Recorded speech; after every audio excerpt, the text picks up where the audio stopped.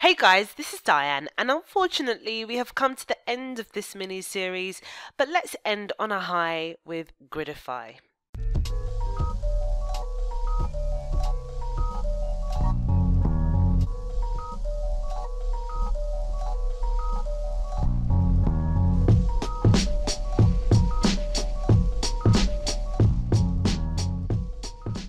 Griddfy is one of them features where you know it's handy, but you don't really know how to use it effectively.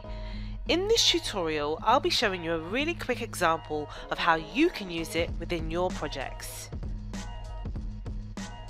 Let's look at our demo website for instance. You can see I have a sidebar, which is a widget block that has a few ads inside. When we resize the frame, you can see the widget block falls under the content block and basically takes up a lot of unnecessary space. We can go back to Headway and set the Griddfy option on after we set a breakpoint.